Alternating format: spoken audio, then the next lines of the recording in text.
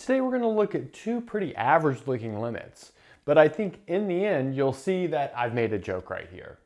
Okay, so let's see. The first one which we'll calculate is the limit as n goes to infinity of the nth root of a plus the nth root of b over 2 all raised to the n power. Okay, so let's get going on that.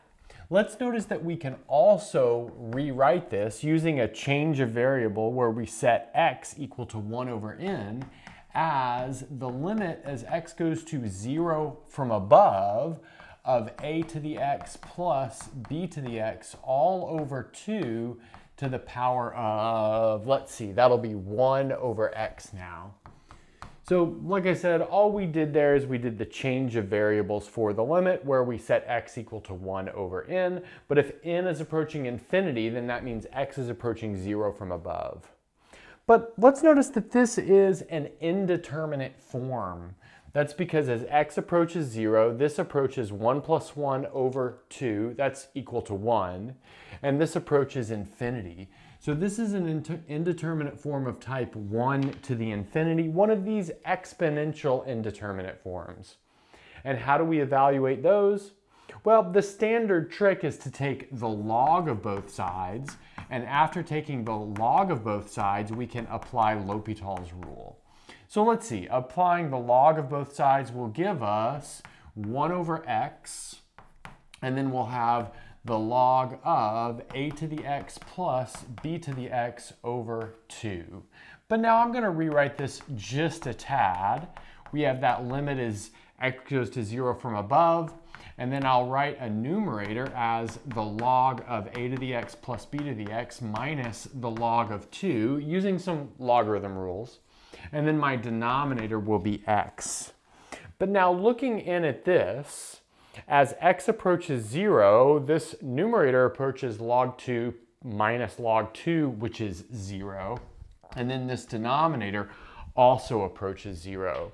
So that means we can apply L'Hopital's rule. In other words, this limit will be the same thing as the limit determined by the function where we take the derivative of the numerator and the denominator. So let's do that. We have the limit as x goes to 0 from above of the natural log of a times a to the x plus the natural log of b times b to the x all over a to the x plus b to the x. And that's after all is said and done. So how did we get that? Well, notice the derivative of the inside is exactly this numerator, keeping in mind that when we take the derivative of a to the x, this natural log of a pops out. I guess now is a good time, or probably a few minutes ago was a good time, to point out that here we really need a and b to be positive real numbers. Otherwise, a bunch of these calculations don't make sense. Okay, and then our denominator is this a to the x plus b to the x, just by the derivative rule for the natural log. But now let's check. If x approaches 0 now, we'll have the natural log of a times a to the 0, so that's just natural log of a. Then we'll have a natural log of b, and then in the denominator, we'll have 1 plus 1, which is 2. So in other words, we have natural log of a plus natural log of b all over 2. But we can put that together to give us the natural log of ab over 2, or in other words, 1/2 natural log of ab, but that will quickly simplify to the natural log of the square root of ab. But that's the log of our limit, and what we really need is the limit. So we exponentiate both sides, and we see that we get the square root of ab. Oh, but let's notice that that's the geometric mean of ab. And perhaps that makes sense because this is the limit of some sort of strange average of a and b. Notice if we set n equal to 1, we simply get a plus b over 2, which is the arithmetic mean. So this is some sort of tweaking of the arithmetic mean. Okay, so now let's jump into L2, but I believe that we can calculate L2 without changing much here. Notice I can change this 1 to 2, but then I can just replace n's with x's, so I'm doing a change of variables again. but now my x will approach infinity. And that's just because I'm replacing n with x.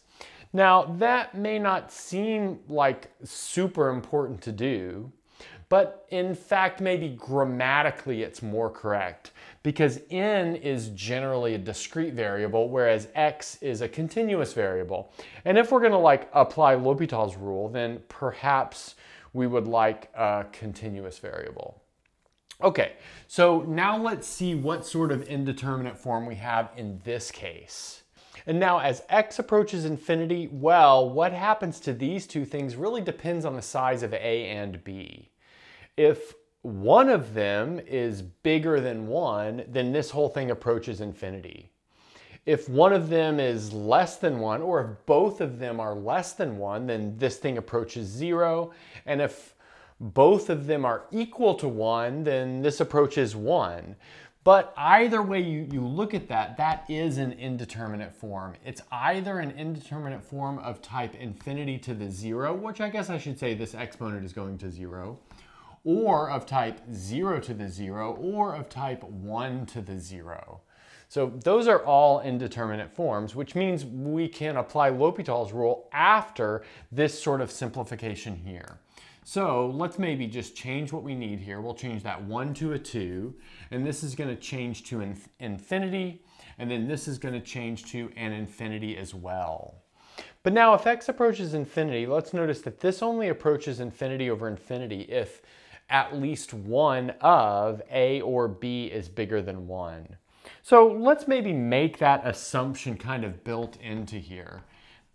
And let's put it with both of them just to keep it simple. A and b are both bigger than 1. And then, like I said, in that case, we do have an indeterminate form of type infinity over infinity. Maybe write in the comments what's happening if, you know, both of them are less than 1, or maybe they're both equal to 1. Okay, so anyway, we can apply L'Hopital's rule again, and we'll end up with this limit. But now the final step to this equality is no longer valid. And we can't just fix that with a little bit of erasing and rewriting. So let's get rid of those last couple of calculations and then we'll finish it off for this case. Okay, so now that we've got that set up, we're actually going to make an assumption, but this assumption, it doesn't lose any generality like our assumption before, which would technically require us to check some extra cases. Now, without loss of generality, let's assume that A is bigger than B, or maybe bigger than or equal to B. And of course, this assumption can just be made by switching the roles of A and B. The roles of A and B are symmetric over here, so they should be switchable. Okay, then from here, what we'll do is multiply the numerator and the denominator by 1 over A to the x. So that's going to give us the limit as x approaches infinity of, we'll have the natural log of A plus the natural log of b times b over a to the x power all over 1 plus b over a to the x power. But now notice if a is equal to b, then we just simply have a 1 here, we have a 1 here, we have natural log of a plus natural log of a over 1 plus 1. So in the end, we get natural log of a. But if a is strictly bigger than b, then something a bit more interesting happens, and that is as x approaches infinity, this term tends off to 0, and this term also tends off towards 0. So let's just point out that that's happening if a is strictly bigger than b. The other case was handled with my words. And that's because you're exponentiating a number which is smaller than 1. Well, it's between 0 and 1. And that just leaves us with the natural log of a. Okay, but that's the natural log of our limit. That means our final limit, L2, is equal to a. But remember, that was making the choice that a was bigger than or equal to b, so maybe putting some generality back into that, let's notice that this is really the maximum of a, b. We just like randomly chose a to be the maximum in that case. So we have our first limit is the geometric mean. Our second limit is this maximum value, which is actually a type of mean. let's maybe zoom out a little bit and see if we can get a bigger picture of what's going on here.